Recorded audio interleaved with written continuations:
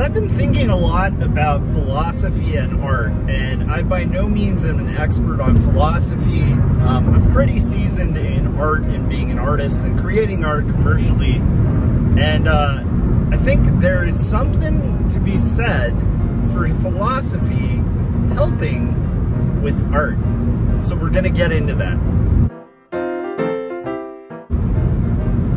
Okay, so I've been listening to a lot of like debates and streams and interesting conversations about different philosophical concepts, and the problem is I'm like really terrible with people's names, so you'd have to look at my last live stream to know to know the name of this philosopher. But I was watching he's kind of a philosopher and also a physicist who kind of has come up with this interesting breakdown of language and analogy, and basically is talking about the idea that like things that we take for granted that are like embedded concepts in our minds that have become kind of programmed in our minds so that we don't have to follow like a whole thought chain to build a very complicated word that has a lot of complicated meaning. If you unpack the complicated word or the complicated idea, it really boils down to a lot of simple ideas that are interwoven to make meaning. And it's a really cool idea.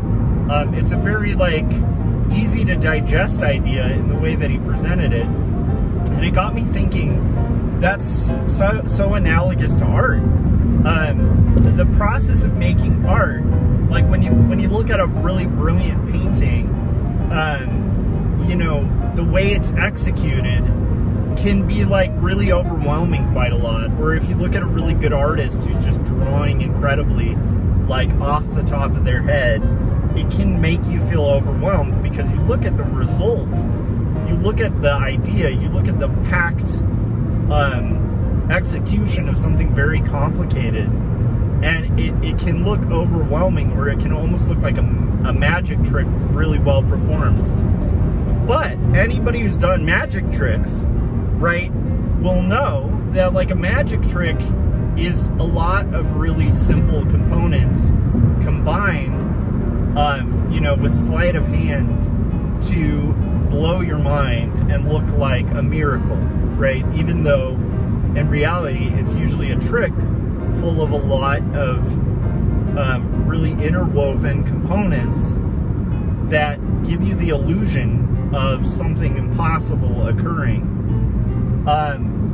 Okay, so we do that all the time as storytellers, and I was thinking about the ability, Corey Kerr just recently did a video about this too, but the superpower that artists have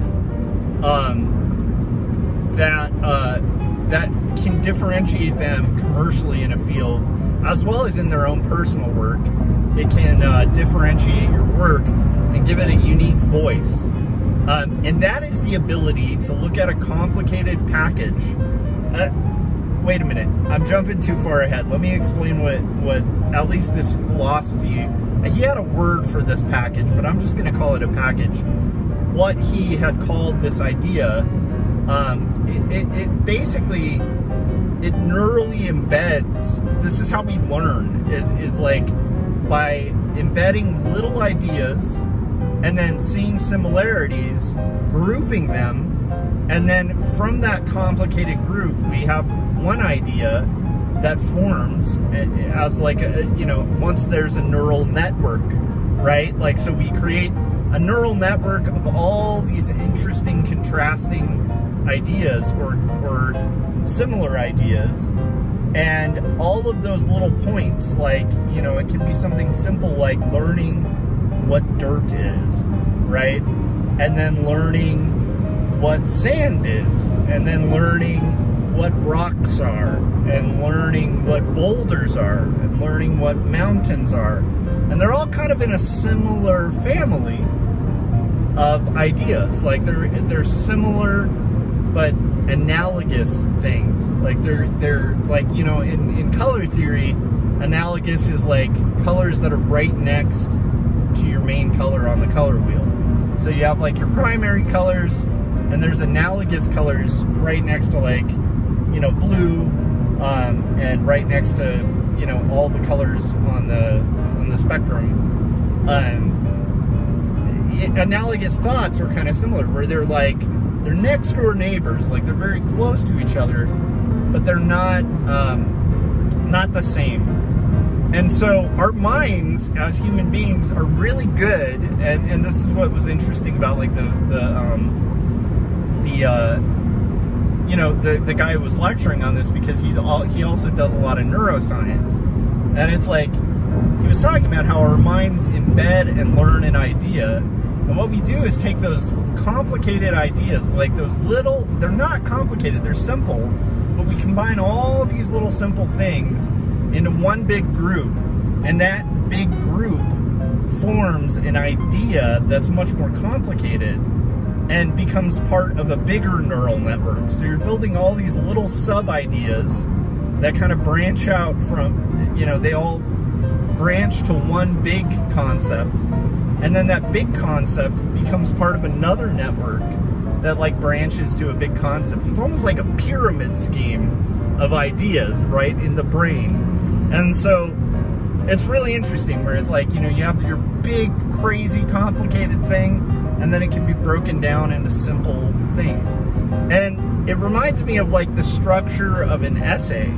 The structure of an essay or a compelling argument is really pretty simple, where you make a claim, right? I mean, I'm just saying it, it's like core. And this thing got me through grad school, this little cheat for making really good essays, where you're gonna do thesis, right? You want 3 supporting facts, and then you want a conclusion that ties the supporting facts as scaffolding, or scaffolding is the wrong word. They're like the structure, the underlying structure, the legs of the argument are your thesis. That's what's holding up your idea, your claim at the beginning. And a good thesis is usually going to have a very clear claim. So you're making a clear, concise claim about something, and then you're supporting it with ideas, and not just ideas like of your fancy, but factual ideas, or historical ideas, or scientific ideas, or observable truths, whatever it is. And then your conclusion ties all of it together, wraps it with a bow, and repeats your thesis. So basically, your thesis is like your general claim. Your conclusion is going to be repeating your claim, but now showing how all of these stilts that you've kind of put your thesis on really are supporting your thesis. And then debate is the process of just kind of like, you know, it's very similar to essay building, where it's just the process of like a bunch of people trying to knock out those stilts. Because if you can knock out the stilts, the supporting facts, if you can prove they're not factual, if you can take out those little supports, then what happens to the guy on stilts? They just fall, right? Because they have nothing to hold them up. So I've been thinking about this and art and this superpower that we have that ties into this concept. A superpower, like the process of philosophy, and this guy was kind of talking about it, but thinking about it, the process of philosophy is taking a complicated question that maybe on its face seems really simple. Like one of the most famous philosophical statements ever made was Descartes, right? I think, therefore I am. That came from, like, what is thinking and what is being? Like, being. Like, what does that even mean? Can I even trust my thinking about my being?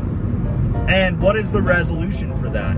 And that kind of led to this whole thought chain and like a whole process of philosophy that resulted in, you know, the trope statement, I think, therefore I am, which actually was a really big move in philosophy because it allowed it to get out of the mire of the whole question of, you know, the brain in the vat, or the man in the cave, whether we can trust our own thoughts and intuitions about reality.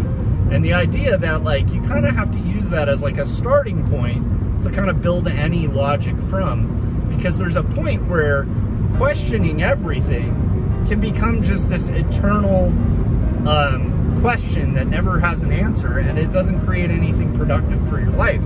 And in philosophy, you know, practical science is also helpful. Practical humanities are really important, right? What good is a brilliant novel that's unwritten? What good is a philosophy that doesn't actually help you in life? And what good is, you know, a scientific breakthrough if it doesn't lead to some sort of societal benefit, right? Like, why would we want to know something if we're not going to do something cool with that thing? So anyhow, I'm going on a tangent here, but there is a purpose to this whole chain. So what I've been thinking about is the ability to kind of like analyze a really complicated piece of art that maybe on its face looks simple. Break it down. So the package, I've been talking about packages this whole time. The package, which is that collection of all of those little tiny simple data points, right? Lower level thinking, but just in a massive quantity, all grouped together in a web to create a more complicated idea. Somewhat like mathematics, right? Mathematics starts with like basics. And the basics of mathematics are so fundamental to the bigger, crazier concepts, right? It all builds out from like a very simple thing. So how is this helpful for art? Well, first off, like, artists, I think, should be engaging in reading and checking out philosophy. It's gonna help you in life, it's gonna help you learn how to think, and it's gonna help you with this process that Corey Kerr recently did a video on. And I think he did a better job than I've seen a lot of people do on this topic. There is a superpower for a graphic designer or an illustrator to be able to be sent 10 images from a client that they really liked, a visual kind of tapestry, and be able to like synthesize what it is about those images that's speaking to the client and be able to replicate that. And I don't mean to be able to copy a style, but more to like dissect a style and see what it is in that style that you can glean and use for your own work. And Corey visually shows this in his video. It's really cool. I wish off the top of my head I could remember the name of the video, but it's his latest video. But what Corey does is he'll show like a you know, a very old like lithograph with crazy, just, you know, insane like textural detail, and then he'll zoom in on how they execute. You know, this is an example. I don't know if he actually did a hand, but I'll just use that as an example. Instead of looking at the whole and getting overwhelmed by it, what he does is analytically break down what is this person doing with line to show form on the hand, right? And then you can pull that one point from that artist and apply it to your own work and create your own kind of package of these little, simple, complicated ideas.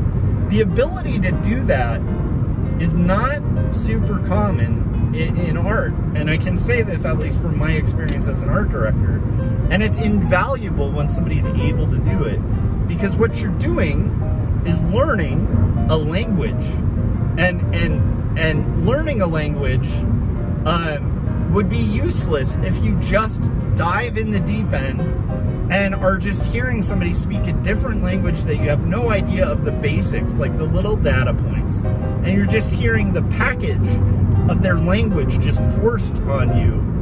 And again, like, anytime we're faced with the package, it's very overwhelming.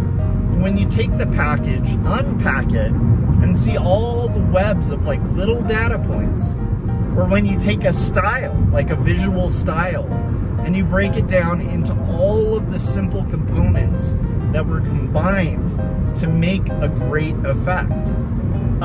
You start learning the whole craft of art. And not just that, you start learning the art of conceptualizing. And you start understanding why things like doing like a word chain, where you just, I've talked about this on my videos before, but you start to understand why, like things like taking an idea, like when you know, if you're stumped for ideas or you're trying to conceptualize a really good concept, you need to kind of allow your mind to sort of follow threads of ideas. And you know, this philosopher that I've been listening to recently would call it analogies. You need to allow your mind to kind of create analogies between things and kind of follow those analogies, see where they go. Now, what's great about that is you can start with anything. I'm driving. I've used, I think the last time I did this, I drove past a trash can, but I'm driving, looking at a car, right? Cars. How did cars come to be? Cars were kind of like created with the engine and with wheels, and like basically taking a lot of the innovation that, by the way, I'm really reducing this to way more simplicity than it can be yet.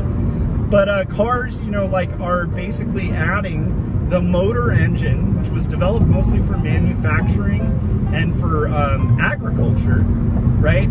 And taking this idea of a motor engine and adding it to all the innovations before that have been used for the horse and buggy, right?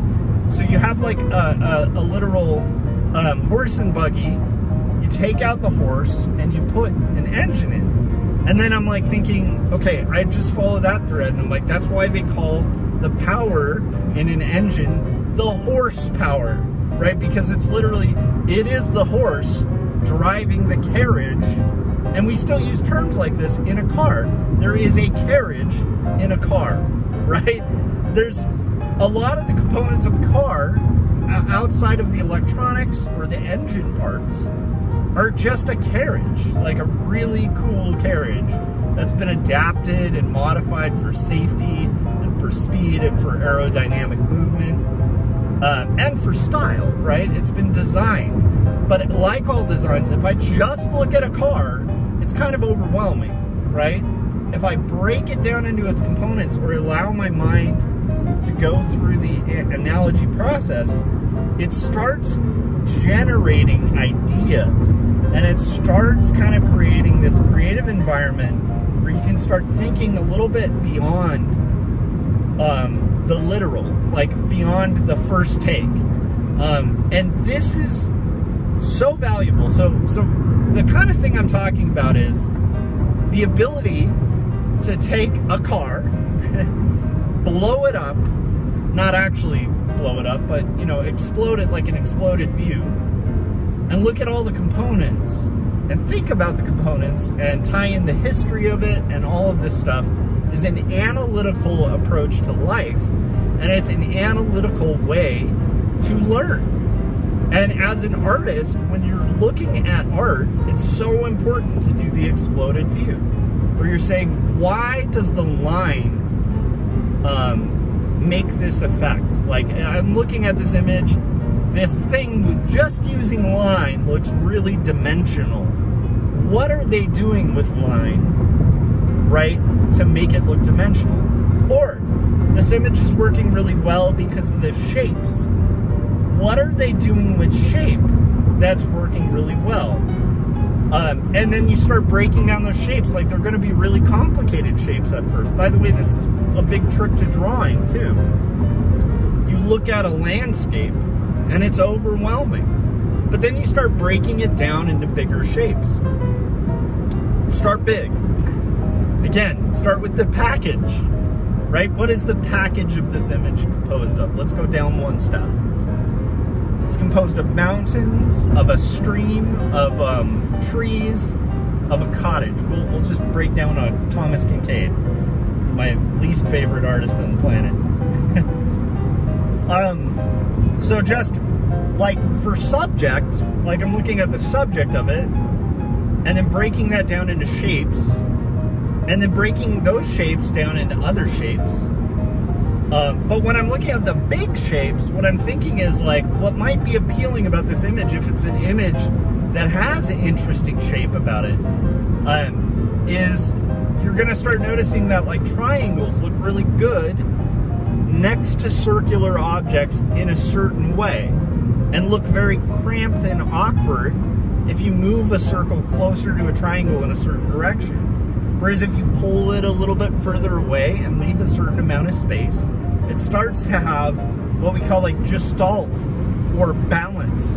But then like, again, if you talk to, if you're a young artist and somebody starts talking to you about balance, gestalt, movement, right? These ideas are packages, and they are not some snobby, above your comprehension idea. They're an idea that's a package that's very complicated and can be very like snobby and hard to comprehend. But when you take the package, you break it down into simple points, you can learn the same concepts. And similarly with art, stylistically, same thing. There's hardly any style or kind of art that is going to be so good that you couldn't, at least on a craft level, get to a similar point.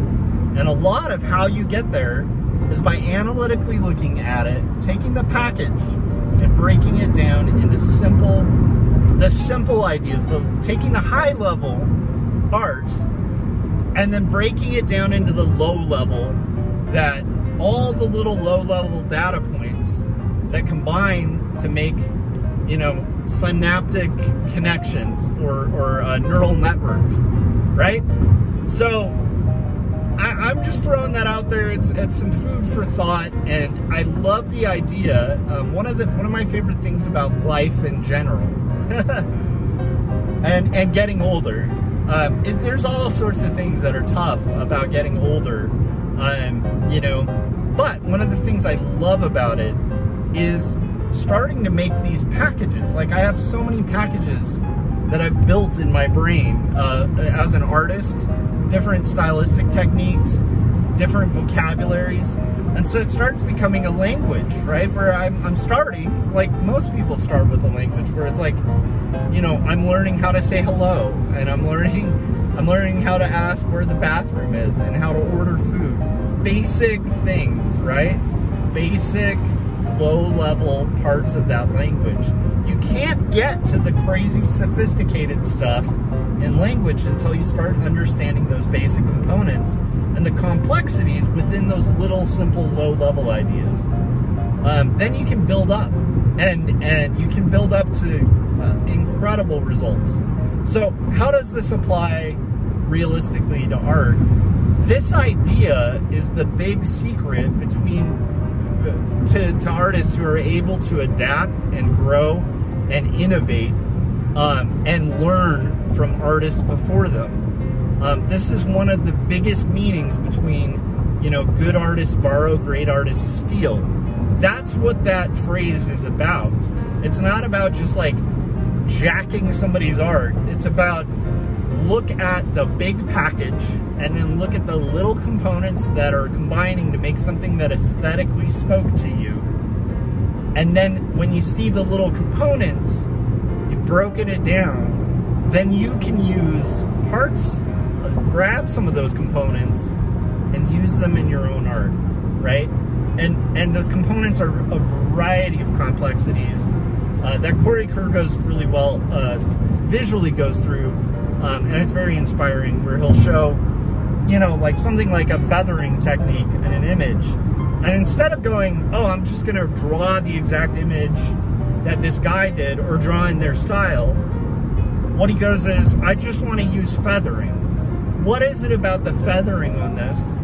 That's where like your line kind of tapers to a point, and you use multiple amounts of those lines, usually in a way that shows also the form, but also indicates from the thin point a lighter version of shade, and from the thickest point a darker version of the shade. We've all seen it. It's like the Charles Burns technique of inking. So you can like try to just look like Charles Burns, or you can look at Charles Burns, which is the lower level execution. Or you can look at Charles Burns, dissect his work, and go, what is it about Charles Burns that's speaking to me? For me, as an artist, I look at him and I'm like, it's the feathering of the brush.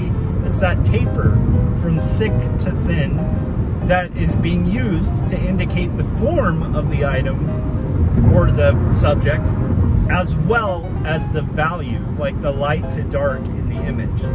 So when I look at that, then I can now try to mimic feathering. And I don't have to have my feathering look like Charles Burns. But if I use feathering to express, like language, the ideas that visually feathering can express, then suddenly you're going to end up with work that's using a tool to generate and communicate an idea in the way that that tool is able to do, right? Like the thick to thin to show value, the thick to thin to show form, like the curve of the line or the feathered line.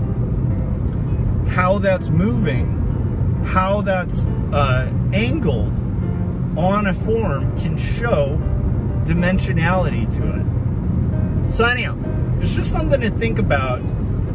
Start thinking. At least I think it's very valuable to start thinking about the packages you're seeing visually in art and exploding the packages and looking at the components that are within the package and start analyzing those components for, can I glean something from this? Can I take a little idea here?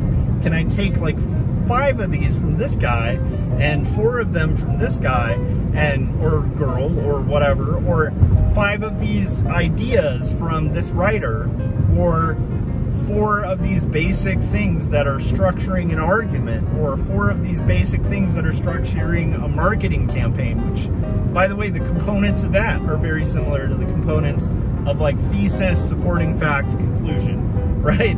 And then the who, what, when, where, and why of a story.